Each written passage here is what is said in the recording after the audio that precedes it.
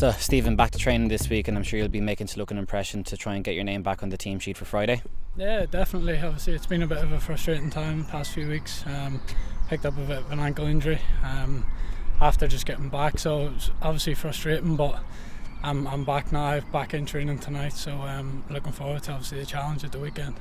Does being out injured, I suppose, and watching from afar give you any different perspective to the lads on the field, something that you might be able to bring back once you're back in training? I'm not too sure. Obviously I watched a lot of it from the stand last year. It just gives me that bit more hunger, a bit more desire to be back on the pitch. Obviously the lads are giving it their all and working hard, and I want to be out there with them. I don't want to be sitting in the stand, so the sooner I can get back the better. And with a big game coming up on Friday, it is good to get momentum with a 3-0 win against UCD last time out. Oh, definitely. Momentum's important. That's something that we want. We want to, set ourselves up. We want to win 3, 4, 5 games on the bounce and give ourselves that momentum going into every game.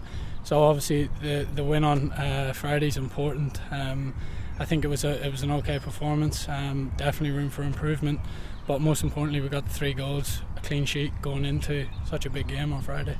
And it's a team that you're familiar with coming up this Friday, although it was a bit of a sanitised experience because you were there during COVID, but it's a chance to put one over your former employers in Derry City. Yeah, definitely. Obviously I enjoyed my time. It was a bit different, but look, Friday night I'll be obviously looking for the win. I enjoyed my time there, as I said, but I'm going out to do whatever we can to win on Friday night. Best of luck with the game on Friday, Stephen. Cheers, thank you.